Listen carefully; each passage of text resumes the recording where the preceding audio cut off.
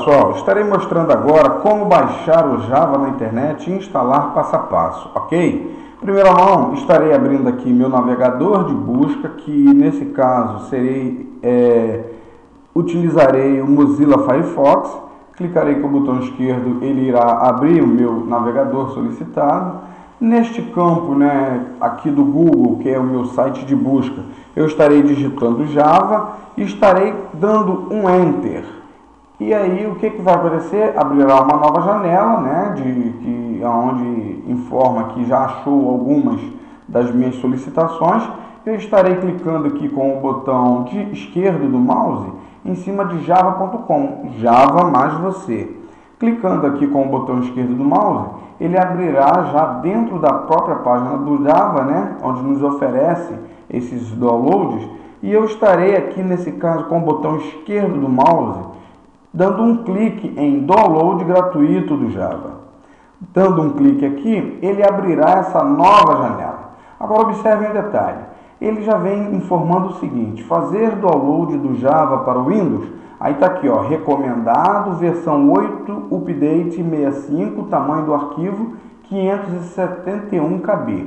O que é isso, pessoal? Isso aqui é a nova versão do Java, no qual ele está sempre se atualizando. Então ele já está informando que já está nessa versão, tá? É aqui que nós sabemos qual é a versão nova do Java, se ele está atualizado ou não, aquele que está instalado no nosso computador.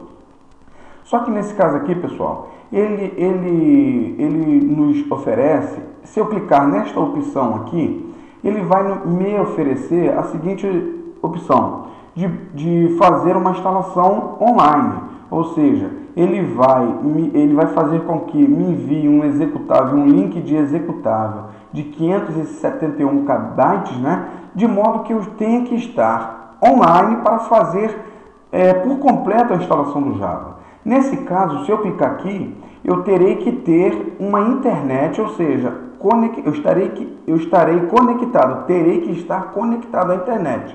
Mas, o que eu quero dizer? O interessante é vir até aqui, ó, nessa opção de baixo, tá? Clicar com o botão esquerdo do mouse, você vai ver o que?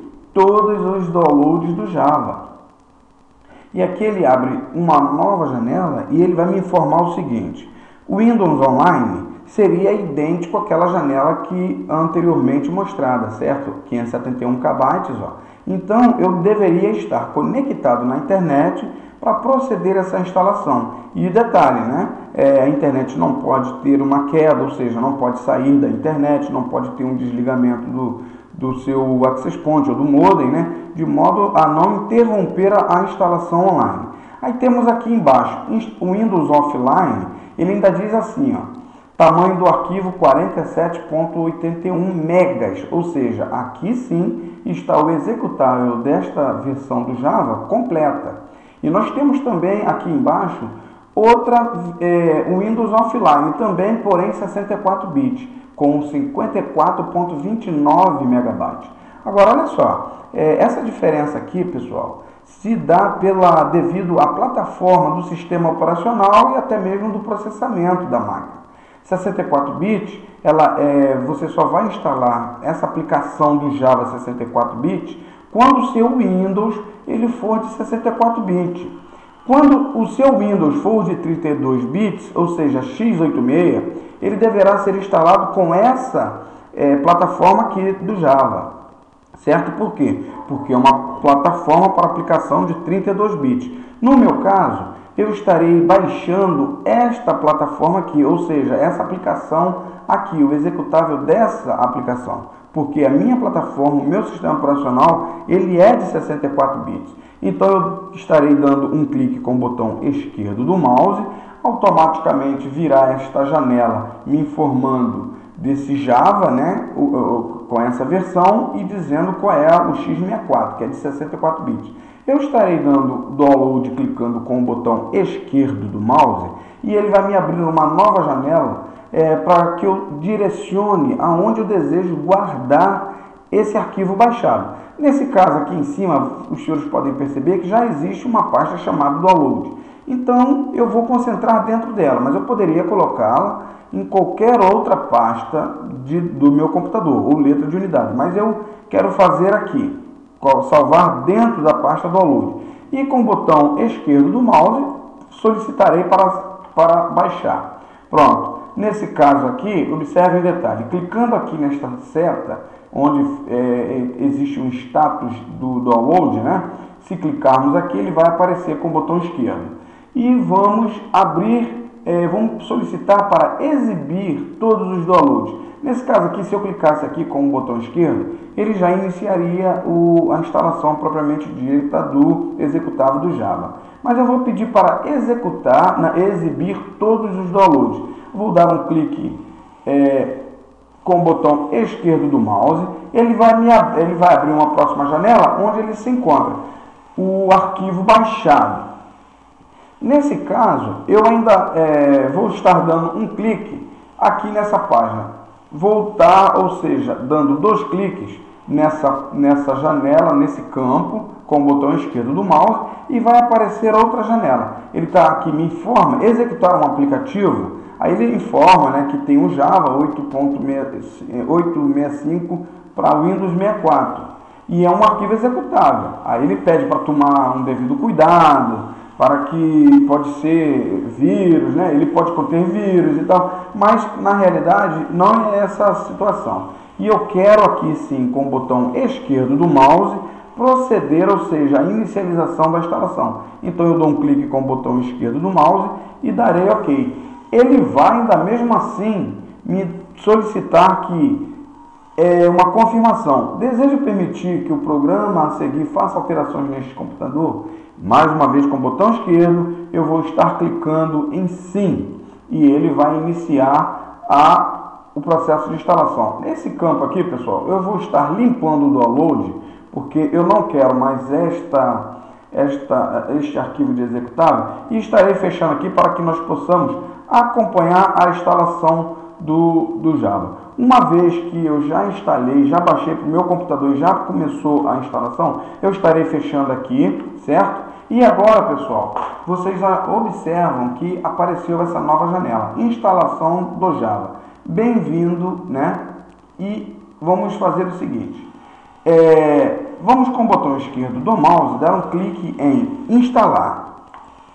E ele vai começar todo o processo de instalação. Nesse caso aqui ele está baixando. E lembrando o seguinte detalhe, por que o Java na máquina? O Java na máquina, ele vamos dizer assim, é necessário porque existem algumas visualizações, né, em 3D que é necessário que essa aplicação esteja rodando na máquina de modo para que possamos executar as visualizações em 3D.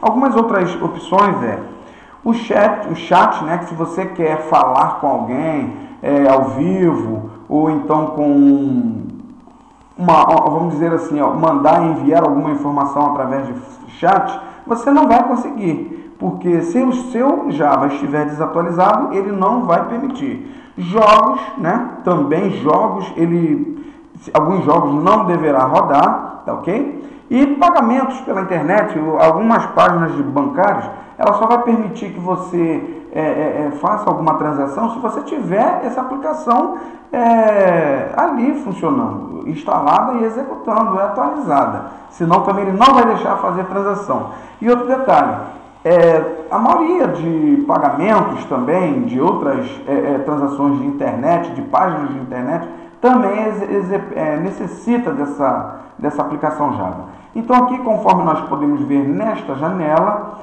já terminou a instalação, né? A instalação do Java foi concluída com êxito. Nós podemos vir aqui com o botão esquerdo do mouse e mandar fechar. Lembrando, pessoal, que essa foi a instalação do Java, né?